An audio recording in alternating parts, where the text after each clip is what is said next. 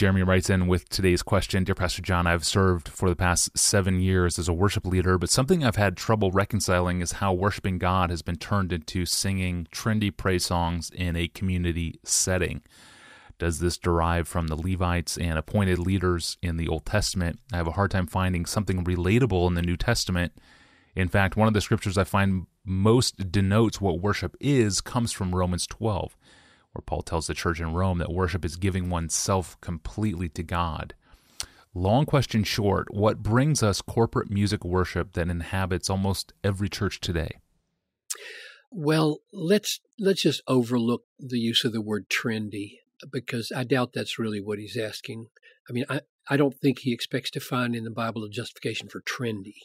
Right. I think his question really is, why do we sing for half an hour in worship services all over the world? Why do we do it that way? So let me try to go at that and see what I can do. I would define worship as anything we do which gives expression to the supreme, all-satisfying worth of God. That's worship, which would include both offering my body to be burned in martyrdom, because I'm showing how precious Christ is to me, that I'm willing to give up my life for him, and it would include my singing, my heartily offering up my voice and my heart in church as I sing, because I'm giving expression to his worth as I sing a God-exalting song. Now, what makes them both worship is the experience of the heart which treasures God above all things. That's the essence of worship, the experience of the heart.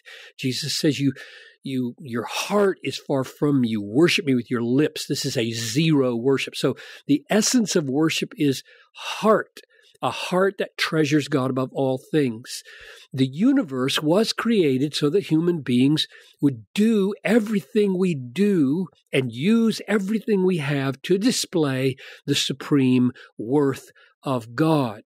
And in an ideal world, all is thus worship. Now, how does it come about that today most evangelical services around the world, at least the parts I've been to and that I look at online, have an extended time of singing at the front end and preaching at the back end?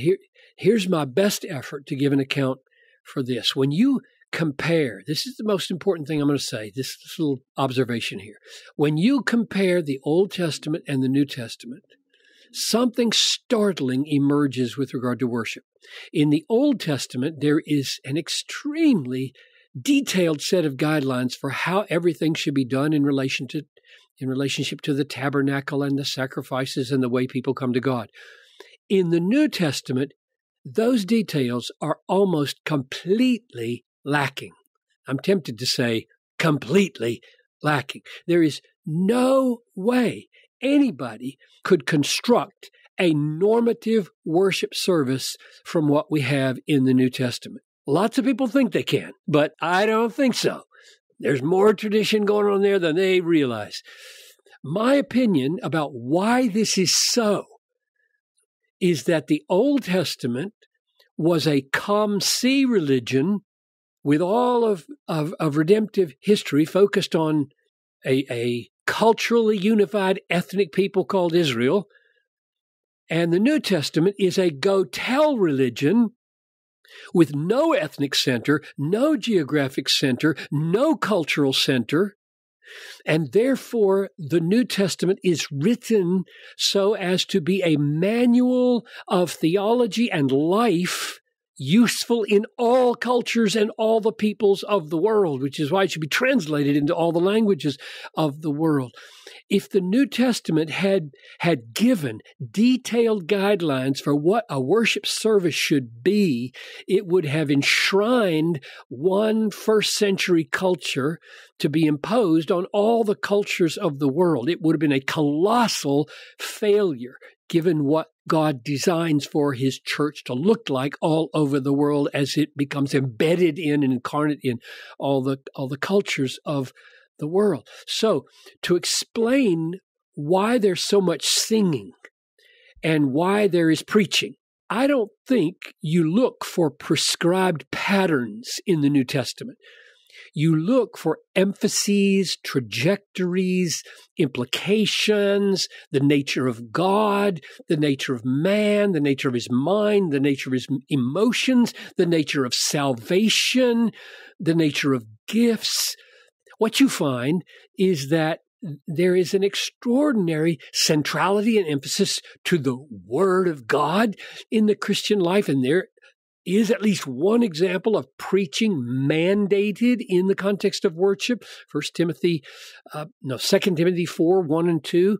And as we would expect from the Old Testament legacy of singing, there is a good bit of singing in the New Testament and pictures of it in the age to come. And there are a couple of texts, at least, that say it should be done corporately. Let me just give you a flavor of singing in the New Testament. Heaven in Revelation is full of song, and they sing the song of Moses, the servant of God, and the song of the Lamb, saying, "Great and amazing are your deeds, O Lord the Almighty," Revelation 15:3. And James says, "Is anyone among you cheerful? Let him sing." And Paul says, "I will sing with my spirit and I will sing with my mind." And again in Colossians, "Let the word of Christ dwell in you richly, teaching, admonishing one another, singing psalms and hymns and spiritual songs with thankfulness in your hearts to God." And then he says the same thing almost in Ephesians 5, only here he makes it clear that it's corporate. He says, "Be filled with the Spirit, addressing one another in psalms and hymns and spiritual songs, singing and making melody to the Lord in your heart." And you got this same Paul, bless his heart. I just love this guy. Midnight, feet in stocks, having been beaten with many blows, and he and Silas are singing. They're singing hymns to God, which means he knew some hymns by heart, and singing was so much a part of Paul's life. You don't usually think of Paul as a singer, but as a logician who pounds out Romans on an anvil of truth. But no. He sang in tongues, and he sang intelligible language, and he sang in prison. He probably sang on the road and sang in the boats and sang while he was clinging to the shards of wood in the sea. This man was a singer big time. And where did he get that? Jesus sang. He sang, Mark 14:26, when they had sung a hymn, he and his apostles, they went out to the Mount of Olives. Last thing he does with his disciples almost is sing with them. And of course, the New Testament loved the Psalms, and the songs are full of commands to sing over and over. 5 times, I think it says, sing a new song. And Jesus says that his new covenant scribes, the writers, are going to be like a master of a house who brings out of his treasure what is new and what is old. So I expect we will always be singing new songs and old songs. I don't know if the word trendy is helpful. I think new is great.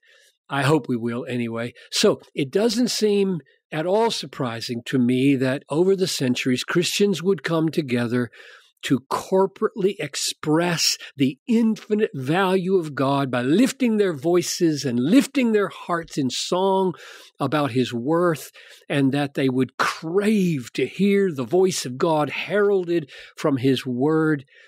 And of course, good night.